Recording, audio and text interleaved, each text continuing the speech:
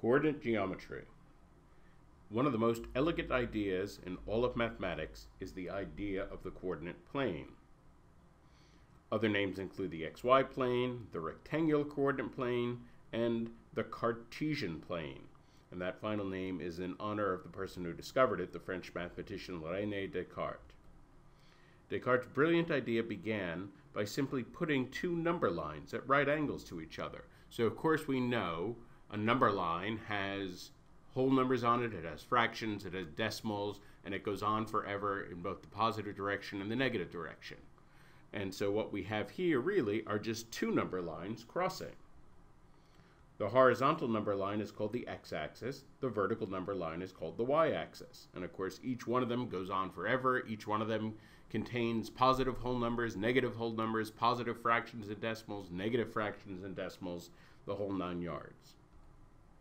The point where the axes cross, 0 on each axis, is called the origin, and that's considered the center of the entire plane. Of course, this allows us to indicate the position of any point on the plane by the x and y coordinate of the point. So for example, we look at this particular point. This particular point is, the point is vertically above x equals 5. So the x-coordinate has to be 5. It is on the same horizontal line as y equals 4.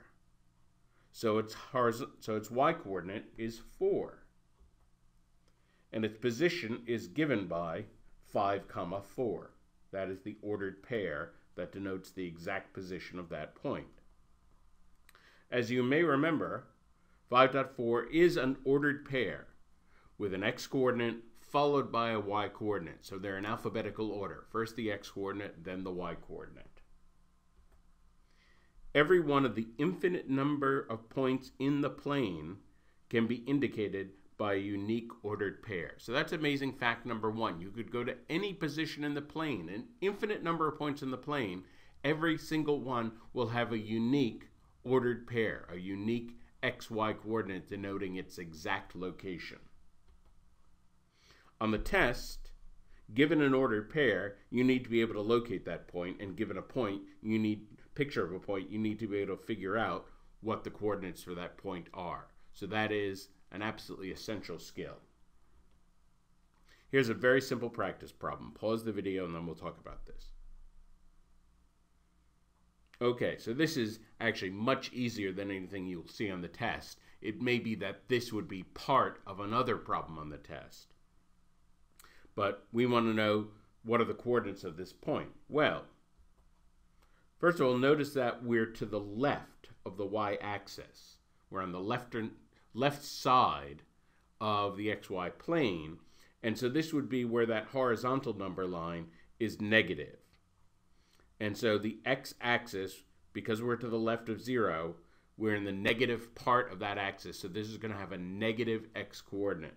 So we count backwards, 1, 2, 3, 4, 5, 6, 7, and then we count up 1, 2, 3, 4.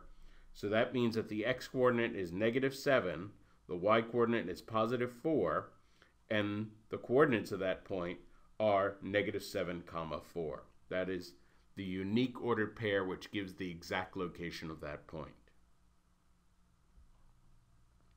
The axes divide the entire plane into 4 regions known as quadrants.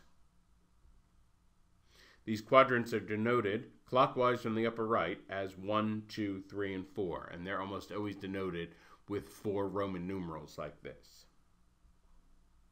If we know the quadrant of a point, we immediately know the positive or negative sign of both the x-coordinate and the y-coordinate. So for example, in the first quadrant, both coordinates are positive. In the second quadrant, the x's are negative, but the y's are positive. In the third quadrant, both the coordinates are negative at that point. Everything is negative in the third quadrant. In the fourth quadrant, the x's are positive, but the y's are negative. It's also important to note that any point that is exactly on the x-axis or exactly on the y-axis, or certainly the origin, these are not in any of the 4 quadrants. So the 4 quadrants are only for points that are off the axes. Here's a practice problem. Pause the video and then we'll talk about this.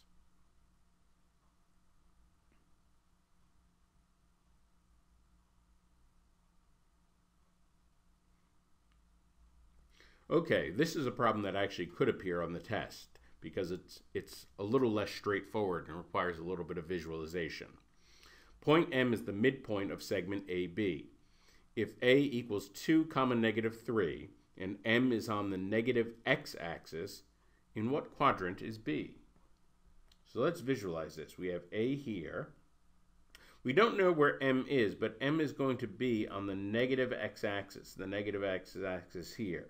So let's just pick a random point. We could even pick one relatively close to the origin right there. So if A goes to M, well then B would have to be up here. And it turns out no matter where we put M on that axis, we could move it back and forth, B is always going to wind up in the second quadrant. So really, the answer to this question is quadrant number 2. In summary, you need to know the terms: origin, x-axis, y-axis, x-coordinate, and y-coordinate. Those are terms the test will use, and you need to be able to recognize them and know what they mean.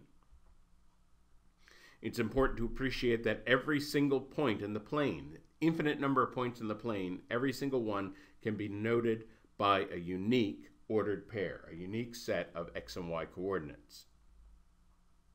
And finally, the axes divide the plane into 4 quadrants. The quadrants of a point determines the positive and negative signs of its x and y coordinates, and the test likes to ask about quadrants.